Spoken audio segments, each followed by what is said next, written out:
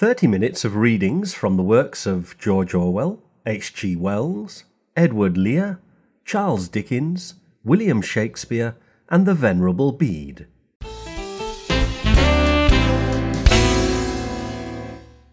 George Orwell was the pen name of Eric Arthur Blair, 25th of June 1903 to the 21st of January 1950. George Orwell is arguably the best chronicler of English culture in the 20th century. George Orwell, a down-and-out in Paris and London. Published by Victor Gollancz on the 9th of January 1933. Chapter 30. Bozo had a strange way of talking, cockneyfied and yet very lucid and expressive. It was as though he had read good books but had never troubled to correct his grammar.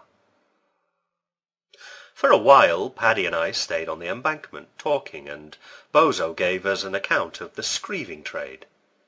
I repeat what he said, more or less in his own words.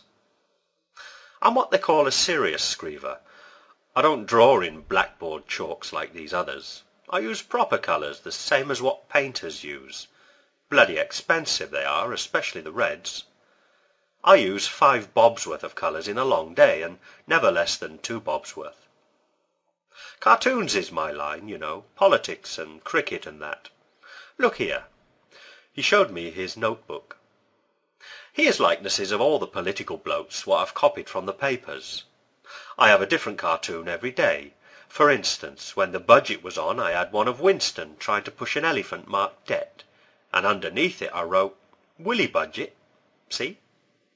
You can have cartoons about any of the parties, but you mustn't put anything in favour of socialism, 'cause the police won't stand it. Once I did a cartoon of a boa constrictor marked Capital swallowing a rabbit marked Labour. The copper came along and saw it, and he says, "You rub that out and look sharp about it," he says. I had to rub it out. The copper's got the right to move you on for loitering, and it's no good giving them a back answer. I asked Bozo what one could earn at screeving. He said, "This time of year, when it don't rain, I take about 3 quid between Friday and Sunday. People get their wages Friday, you see. I can't work when it rains, the colours get washed off straight away. Take the year round, I make about £1 a week, because you can't do much in the winter. Boat race day and cup final day I've took as much as £4. But you have to cut it out of them, you know. You don't take a bob if you just sit and look at them. A halfpenny's the usual drop, and you don't even get that unless you give them a bit of back chat. Once they've answered you, they feel ashamed not giving you a drop. The best thing's to keep changing your picture, because when they see you drawing, they'll stop and watch you. The trouble is the beggars scatter as soon as you turn round with the hat. You really want a nobber at this game. You keep at work and get a crowd watching you, and the nobber comes casual-like round the back of them. They don't know he's the nobber. Then suddenly he pulls his cap off, and you've got 'em between 2 fires like. You'll never get a drop off real toffs. It's shabby sort of blokes you get most off, and foreigners. I've had even sixpences off Japs and blackies and that. They're not so bloody mean as what an Englishman is.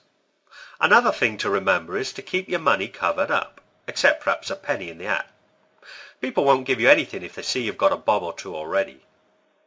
Bozo had the deepest contempt for the other screevers on the embankment. He called them the salmon platers. At that time there was a screever almost every 25 yards along the embankment, 25 yards being the recognised minimum between pitches. Bozo contemptuously pointed out an old, white-bearded screever 50 yards away. "You see that silly old fool? He's been doing the same picture every day for 10 years. A faithful friend, he calls it. It's of a dog pulling a child out of the water. The silly old bastard can't draw any better than a child of 10. He's learned just that one picture by rule of thumb, like you learn to put a puzzle together. There's a lot of that sort out here. They come pinching my ideas sometimes, but I don't care. The silly sods can't think of anything for themselves, so I'm always ahead of them. The whole thing with cartoons is being up to date. Once a child got his head stuck in the railings of Chelsea Bridge. Well, I heard about it, and my cartoon was on the pavement before they'd got the child's head out the railings. Prompt, I am." The War of the Worlds by H.G. Wells. 1898. Book 1. The Coming of the Martians. Chapter 1. The Eve of the War. No one would have believed in the last years of the 19th century that this world was being watched keenly and closely by intelligences greater than man's and yet as mortal as his own. That as men busied themselves about their various concerns, they were scrutinized and studied, perhaps almost as narrowly as a man with a microscope might study the transient creatures that swarm and multiply in a drop of water. With infinite complacency, men went to and fro over this globe about their little affairs, serene in their assurance of their empire over matter. It is possible that the infusoria under the microscope do the same. No one gave a thought to the older worlds of space as sources of human danger, or thought of them only to dismiss the idea of life upon them as impossible or improbable. It is curious to recall some of the mental habits of those departed days. At most, terrestrial men fancied there might be other men upon Mars, perhaps inferior to themselves and ready to welcome a missionary enterprise. Yet across the gulf of space, minds that are to our minds as ours are to those of the beasts that perish, intellects vast and cool and unsympathetic, regarded this earth with envious eyes, and slowly and surely drew their plans against us. And early in the 20th century came the great disillusionment. The new vestments. There lived an old man in the kingdom of Tess who invented a purely original dress. And when it was perfectly made and complete, he opened the door and walked into the street. By way of a hat he'd a loaf of brown bread, in the middle of which he inserted his head. His shirt was made up of no end of dead mice, the warmth of whose skins was quite fluffy and nice. His drawers were of rabbit skins, so were his shoes. His stockings were skins, but it is not known whose. His waistcoat and trousers were made of pork chops. His buttons were jujubes and chocolate drops. His coat was all pancakes with jam for a border, and a girdle of biscuits to keep it in order. And he wore over all, as a screen from bad weather, a cloak of green cabbage leaves stitched all together. He had walked a short way when he heard a great noise of all sorts of beasticles, birdlings, and boys. And from every long street and dark lane in the town, beasts, birdles, and boys in a tumult rushed down. 2 cows and a calf ate his cabbage leaf cloak. 4 apes seized his girdle, which vanished like smoke. 3 kids ate up half of his pancakey coat, and the tails were devoured by an ancient he-goat. An army of dogs in a twinkling tore up his pork waistcoat and trousers to give to their puppies. And while they were growling and mumbling the chops, 10 boys prigged the jujubes and chocolate drops. He tried to run back to his house, but in vain, for scores of fat pigs came again and again. They rushed out of stables and hovels and doors. They tore off his stockings, his shoes, and his drawers, and now from the housetops with screechings descend, striped, spotted, white, black, and grey cats without end. They jumped on his shoulders and knocked off his hat, when crows, ducks, and hens made a mincemeat of that. They speedily flew at his sleeves in a trice, and utterly tore up his shirt of dead mice. They swallowed the last of his shirt with a squall, whereupon he ran home with no clothes on at all. And he said to himself as he bolted the door, I will not wear a similar dress any more, never more. The Jumblies. They went to sea in a sieve, they did, in a sieve they went to sea. In spite of all their friends could say, on a winter's morn, on a stormy day, in a sieve they went to sea. And when the sieve turned round, and everyone cried, You'll all be drowned, they cried aloud, Our sieve ain't big, but we don't care a button, we don't care a fig. In a sieve we'll go to sea. Far and few are the lands where the Jumblies live. Their heads are green and their hands are blue, and they went to sea in a sieve. They sailed away in a sieve, they did, in a sieve they sailed so fast, with only a beautiful pea-green veil tied with a ribbon by way of a sail to a small tobacco-pipe mast. And every one said who saw them go, "Oh, won't they be soon upset, you know? For the sky's dark and the voyage is long, and happen what may, it's extremely wrong in a sieve to sail so fast." Far and few are the lands where the Jumblies live. Their heads are green and their hands are blue, and they went to sea in a sieve. The water it soon came in, it did, the water it soon came in. So to keep them dry they wrapped their feet in a pinky paper all folded neat, and they fastened it down with a pin. And they passed the night in a crockery jar, and each of them said, "How wise we are, though the sky be dark and the voyage be long, yet we never can think we were rash or wrong, while round in our sieve we spin." Far and few are the lands where the Jumblies live. Their heads are green and their hands are blue, and they went to sea in a sieve. And all night long they sailed away, and when the sun went down they whistled and warbled a moony song to the echoing sound of a coppery gong, in the shade of the mountains brown. "O Timballoo, how happy we are when we live in a sieve and a crockery jar, and all night long in the moonlight pale we sail away with a pea-green sail in the shade of the mountains brown." Far and few are the lands where the Jumblies live. Their heads are green and their hands are blue, and they went to sea in a sieve.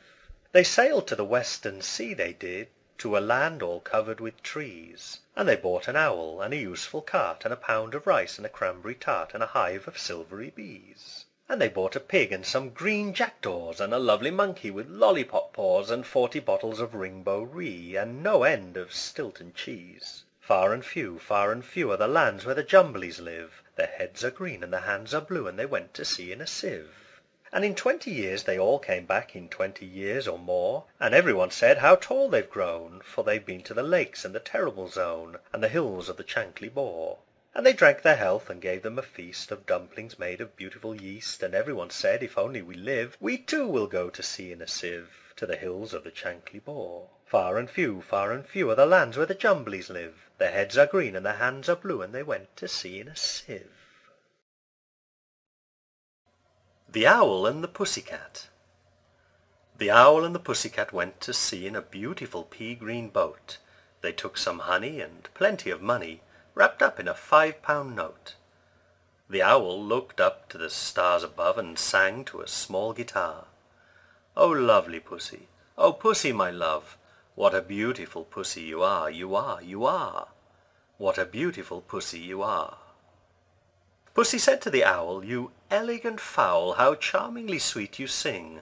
Oh, let us be married, too long we have tarried, but what shall we do for a ring?" They sailed away for a year and a day to the land where the bong tree grows, and there in a wood a piggy-wig stood, with a ring at the end of his nose, his nose, his nose, with a ring at the end of his nose. "Dear pig, are you willing to sell for 1 shilling your ring?" Said the piggy, "I will." So they took it away and were married next day by the turkey who lives on the hill. They dined on mince and slices of quince, which they ate with a runcible spoon, and hand in hand on the edge of the sand they danced by the light of the moon, the moon, the moon. They danced by the light of the moon. Alfred the Great was a young man, 23 years of age, when he became king. Twice in his childhood he'd been taken to Rome, where the Saxon nobles were in the habit of going on journeys which they supposed to be religious. And once he had stayed for some time in Paris. Learning, however, was so little cared for then, that at 12 years old he had not been taught to read. Although of the sons of King Ethelwulf, he, the youngest, was the favourite. But he had, as most men who grow up to be great and good are generally found to have had, an excellent mother. And one day this lady, whose name was Osburga, happened, as she was sitting among her sons, to read a book of Saxon poetry. The art of printing was not known until long and long after that period, and the book which was written was what is called illuminated, with beautiful bright letters richly painted. The brothers admiring it very much, their mother said, "I will give it to that one of you 4 princes who first learns to read." Alfred sought out a tutor that very day, applied himself to learn with great diligence, and soon won the book. He was proud of it all his life. This great king, in the first year of his reign, fought 9 battles with the Danes. He made some treaties with them too, by which the false Danes swore they would quit the country. They pretended to consider that they had taken a very solemn oath, in swearing this upon the holy bracelets that they wore, and which were always buried with them when they died.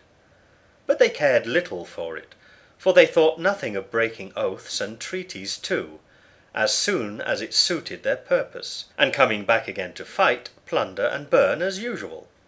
One fatal winter, in the 4th year of King Alfred's reign, they spread themselves in great numbers over the whole of England, and so dispersed and routed the king's soldiers that the king was left alone, and was obliged to disguise himself as a common peasant, and to take refuge in the cottage of one of his cowherds who did not know his face. Here King Alfred, while the Danes sought him far and near, was left alone one day by the cowherd's wife, to watch some cakes which she put to bake upon the hearth. But, being at work upon his bow and arrows, with which he hoped to punish the false Danes when a brighter time should come, and thinking deeply of his poor unhappy subjects, whom the Danes chased through the land, his noble mind forgot the cakes, and they were burnt.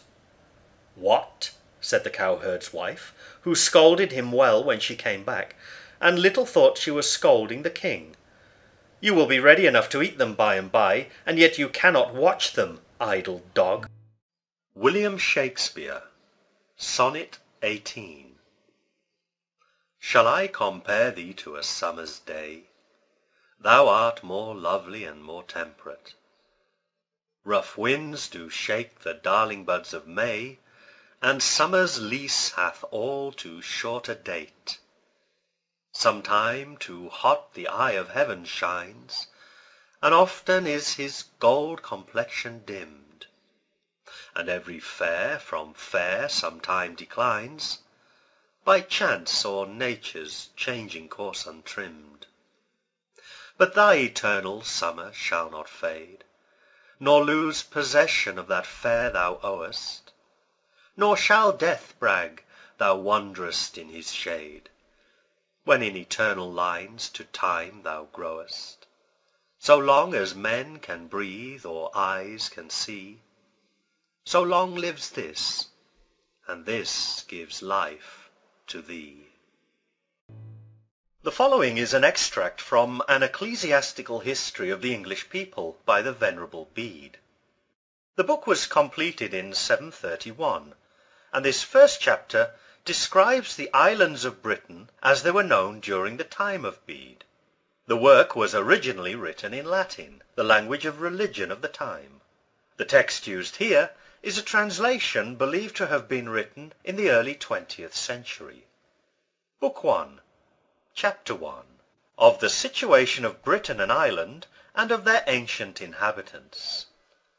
Britain, an island in the ocean, formerly called Albion, is situated between the north and west, facing, though at a considerable distance, the coasts of Germany, France, and Spain, which form the greatest part of Europe.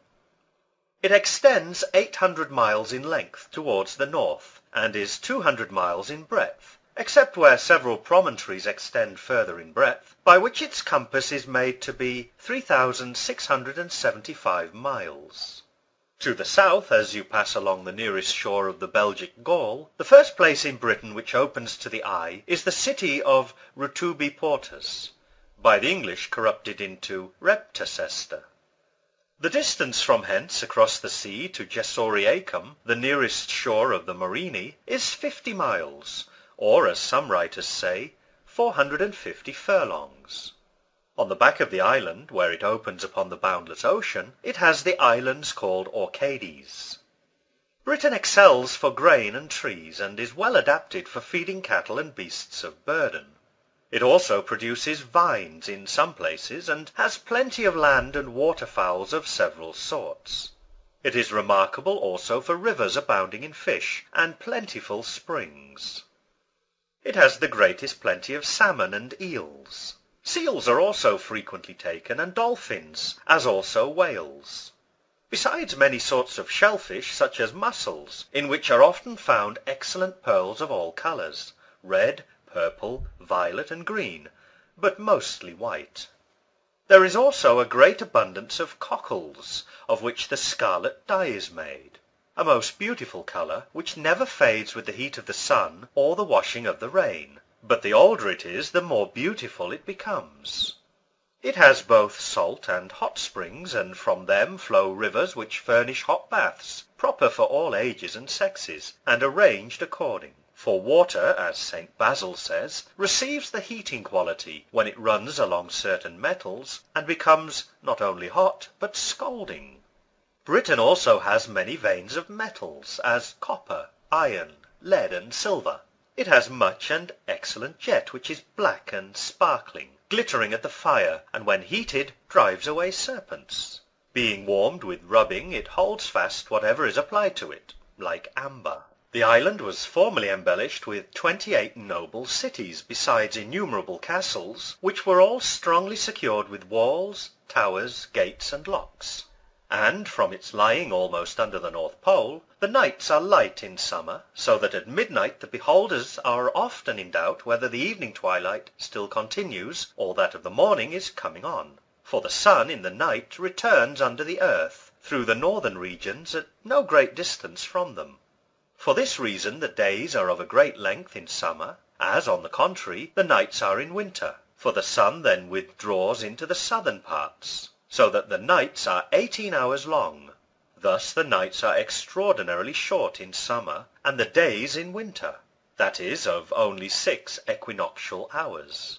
Whereas in Armenia, Macedonia, Italy, and other countries of the same latitude, the longest day or night extends but to 15 hours, and the shortest to 9. This island at present, following the number of the books in which the divine law was written, contains 5 nations, the English, Britons, Scots, Picts, and Latins, each in its own peculiar dialect cultivating the sublime study of divine truth. The Latin tongue is, by the study of the Scriptures, become common to all the rest. At first this island had no other inhabitants but the Britons, from whom it derived its name, and who, coming over into Britain, as is reported, from Armorica, possessed themselves of the southern parts thereof. When they, beginning at the south, had made themselves master of the greatest part of the island, it happened that the nation of the Picts from Scythia, as is reported, putting to sea in a few long ships, were driven by the winds beyond the shores of Britain, and arrived on the northern coast of Ireland, where, finding the nation of the Scots, they begged to be allowed to settle among them, but could not succeed in obtaining their request. Ireland is the greatest island next to Britain, and lies to the west of it. But as it is shorter than Britain to the north, so on the other hand it runs out far beyond it to the south, opposite the northern parts of Spain, though a spacious sea lies between them. The Picts, as has been said, arriving in this island by sea, desired to have a place granted them in which they might settle. The Scots answered that the island could not contain them both. But we can give you good advice, said they, what to do. We know there is another island, not far from us to the eastward, which we often see at a distance, when the days are clear. If you will go thither, you will obtain settlements, or, if they should oppose you, you shall have our assistance. The Picts, accordingly, sailing over into Britain, began to inhabit the northern parts thereof, for the Britons were possessed of the southern. Now the Picts had no wives, and asked them of the Scots, who would not consent to grant them upon any other terms than that when any difficulty should arise, they should choose a king from the female royal race rather than from the male, which custom, as is well known, has been observed among the Picts to this day. In process of time, Britain, besides the Britons and the Picts, received a third nation, the Scots, who, migrating from Ireland under their leader, Ruda, either by fair means or by force of arms, secured to themselves those settlements among the Picts which they still possess. From the name of their commander, they are to this day called Dalrudins, for in their language, Dal signifies a part. Ireland, in breadth and for wholesomeness and serenity of climate, far surpasses Britain, for the snow scarcely ever lies there above 3 days. No man makes hay in the summer for winter's provision, or builds stables for his beasts of burden. No reptiles are found there, and no snake can live there. For though often carried thither out of Britain, as soon as the ship comes near the shore, and the scent of the air reaches them, they die. On the contrary, almost all things in the island are good against poison. In short, we have known that when some persons have been bitten by serpents, the scrapings of leaves of books that were brought out of Ireland, being put into water and given them to drink, have immediately expelled the spreading poison, and assuaged the swelling. The island abounds in milk and honey, nor is there any want of vines, fish, or fowl, and it's remarkable for deer and goats. It is properly the country of the Scots, who, migrating from thence, as has been said, added a third nation in Britain to the Britons and the Picts. There is a very large gulf of the sea, which formerly divided the nation of the Picts from the Britons, which gulf runs from the west very far into the land, where, to this day, stands the strong city of the Britons called Achluith. The Scots, arriving on the north side of this bay, settled themselves there.